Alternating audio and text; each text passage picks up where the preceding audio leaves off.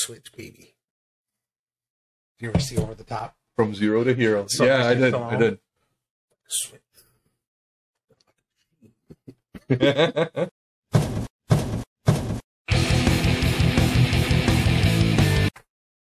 Welcome back in. Smoker Society. Anvil. Luke.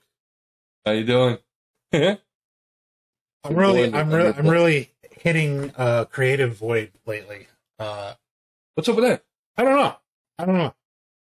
You know, it's... You got to get your energy up, man. You that got must be what it is. Slam a fucking Red Bull or a Monster. Let's get the energy up right now. Go. Come on. Cheers. Maybe it's because of these guys. The Bears.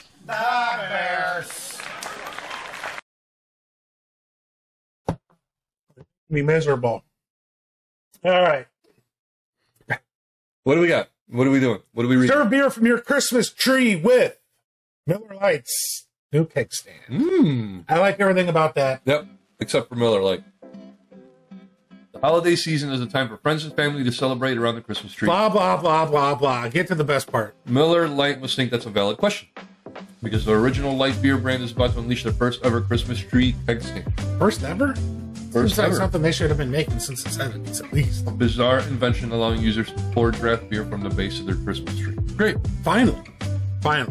Going on sale as part of Miller Lite's annual holiday collection, the Christmas tree keg stand is built as a fully functioning tree stand designed to fit perfectly around the quarter barrel keg of Miller Lite.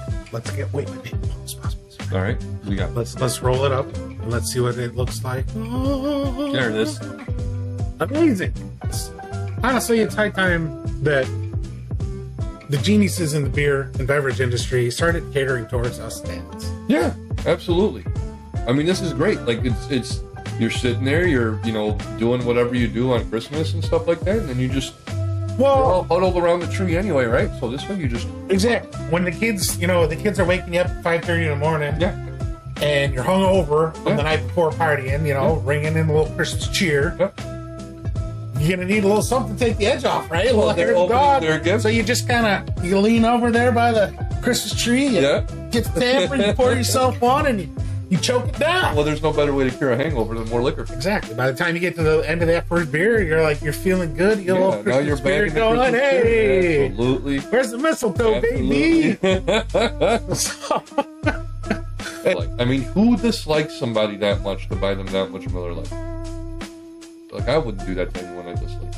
My dad loves Miller Lite. Sorry. I have Miller Lite in the refrigerator right now. And honestly, listen, Dad,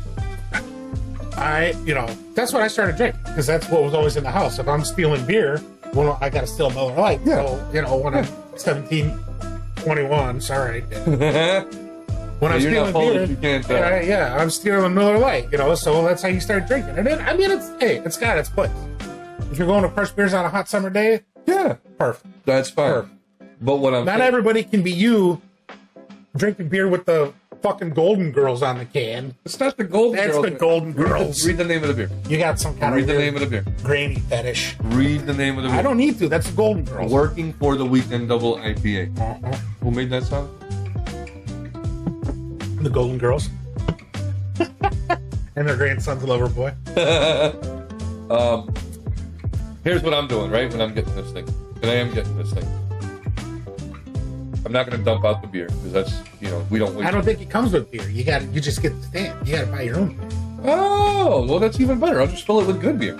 Well, whatever you want. Yeah, I'll fill it with good beer. I'll fill it with Golden Girls beer. Yeah. Because that's really awesome.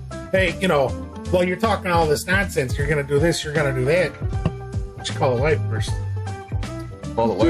Is it okay if I get a keg stand for the Christmas tree? I would have to run that by her, because I'm going to get it, and then she's going to be like, what the fuck is this? I don't want this under my That's not going under my tree. No, she's Polish. They're hardcore about their tree being fucking perfect. Perfect. What constitutes a perfect Christmas tree? Whatever she thinks it is. Like every ornament has to be right there. Every light has to be on. Which all of our perfectly symmetric. Aligned, and there has to be a color theme and scheme and all this shit. It's got to be perfect. It's exhausting. It is exhausting. That's why I don't. Let's just move on. Come on. Yeah. Thanks for tuning in, everybody. Share, subscribe. We love you.